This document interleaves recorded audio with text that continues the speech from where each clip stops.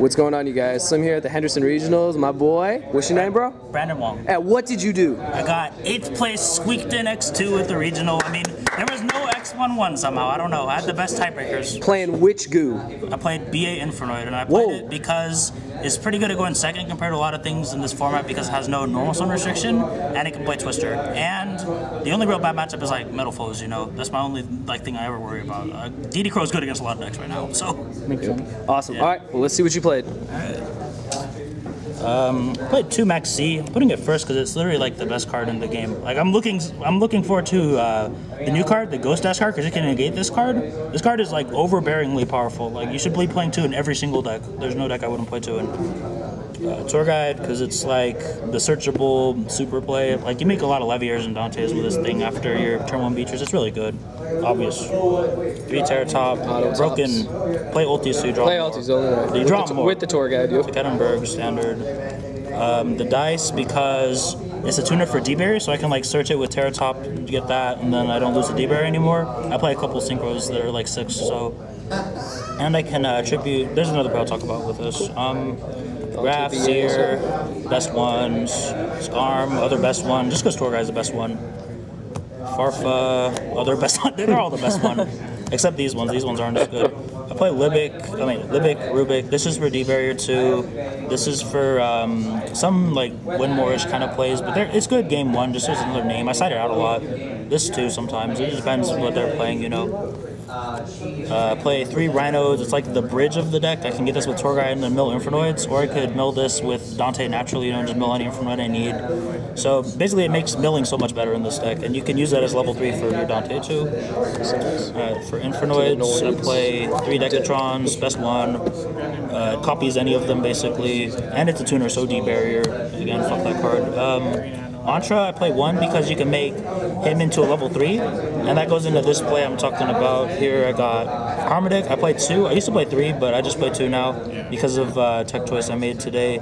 But you use this and Decatron, you can make a Dante with that. It's all Melbig and Dante. Dante's everything. 1 Patrulia, you can use it to make Omega, it pops spell traps, so it's like a must-have one of. I wouldn't play anymore though. 2 Setsumus, it's the best big one because it doesn't cost as much as the other ones, and it can do DD Crow on either player's turn, so it's really relevant to tribute my own monsters so I have enough level to summon more stuff. So like I do Decatron into this a lot, so I want to make sure I have one in my deck. 1 Devati, 1 Onunku, you just get them when you need them. They're really, really good though, especially this card. Like Heavy Storming is really good. Then I main decked 2 Ghost Ogres. It's really good right now because of DDDs and metal foes, and like I said, I worry a lot about metal foes, so that's good for them. And it has marginal use in other matchups. Like you could hit a Dante maybe, and they're further from Beatrice now, or you could like hit what's it called? Like a ABC Dragon on their turn when they try to banish your shit, you know. Other stuff too. Oh, were you playing Maxine in main deck? Yeah. That was the first card I showed. It's the best card. Best card. 3 Twisters, another best card. It helps you win going second a lot, and you have a lot of free pitches for it in this deck, so it's really good. Sometimes it even lets you like pitch a Rhino in your hand that would have been dead otherwise if you have 2 Rhinos. Then Foolish, 1 for 1. These are the only other spells. Like they're basically also just monsters. Like the whole deck is almost monsters except Twister, and then the hand traps. And then I played 1 single trap. It is a D-Barrier because I only have 1, and I also don't ever want to draw more than 1. So I figured if I only play 1, I'm never going to draw 2, right? So it should help me a little bit versus Max C when they open it, and it's just a good card. Like I don't know. This was previously the 3rd Harmonic. I don't really feel like that's necessary though. I sided out a lot. Yeah. Would you make any changes to the main deck, or everything flowed? This could be like a couple of things. It could be like a Regeki, a Book of Moon, or the 3rd Harmonic. I don't really. It's not a big difference though. I think this was the best choice. Cool. Side or extra you choose? Extra first. 3 Dante, best card. Mill 3, add back. It's so good. Beatrice, another best card. This is like your ideal first turn thing. That's all you need. You just set that up and then you can kill them next turn. Pilgrim off Beatrice. 2 Leviers. Oops, sorry. It's really important because you can reborn Decatron, so you banish Decatron with your Infernoids and then use your BS to make Levier. So then you do Decatron some more and just kill them like that. And you put more Infernoids in your graveyard at the same time. I've seen people be like, 1 of this? No, you need 2 of this. I make 2 a lot. Omega, you make it with Patrulia and a level 4 Harmodic, or like a level 4 Decatron. And then, or you could do like a level 5 Decatron and a Harmodic. And then Virgil, this is for D-Barrier. It's pretty good because it's still a BA, so I can like pitch BAs from my hand and then still summon more. Even if they flip D-barrier, like it's still good to get your value off a graph, you know.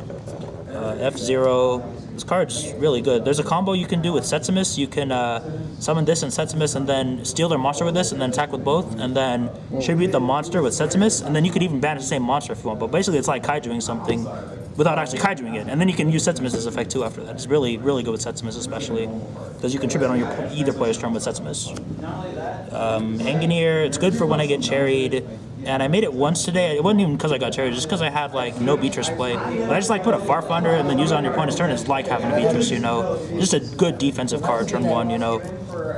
Break Sword, it gets rid of stuff like Dark Law and some back rows. This card is more important than the next card I'm about to show. Like the next card I wouldn't even play it, honestly, if I had like some other stuff. I don't know, I just don't have like a 15th extra deck card, honestly. This card's great though. I played Grand Pulse, I don't know. I made it one time today, but it's really not needed because you can just Levier and Reborn Decatron and use that to pop a spell trap a lot of the time, but sometimes it comes up when you don't have it in your deck anymore, but honestly, this could be a lot of other shit. I just don't know. Would you play a second Break Sword? No. I wouldn't. I never need two of that card because of the same reason. But it's more useful because it gets over floodgates better, like shit, like stuff like Dark Law. You know.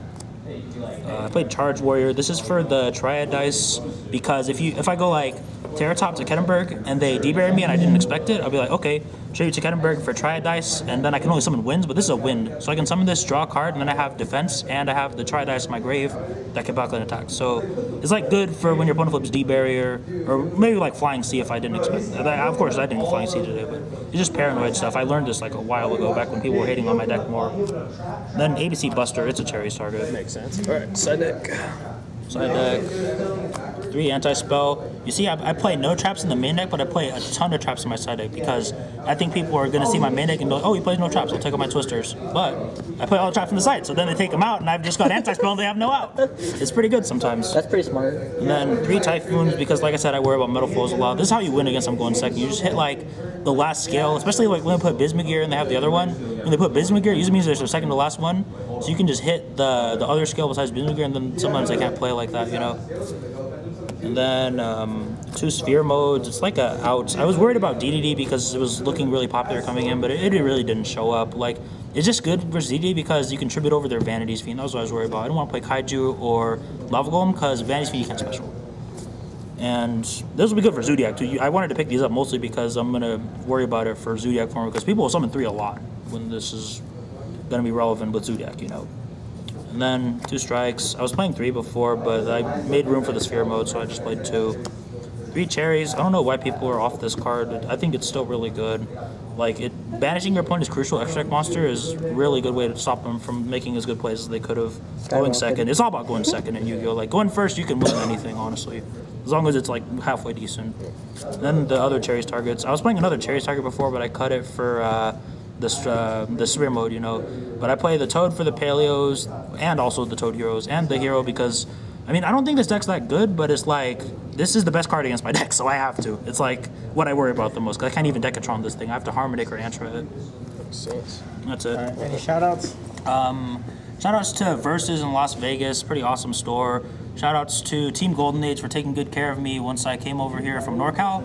And of course, shoutouts to everyone from NorCal. I miss you guys. It's been a while, but I'm back and forth there, you know, still. But I live in Vegas now. That's it. Awesome. Congrats, man. Yeah.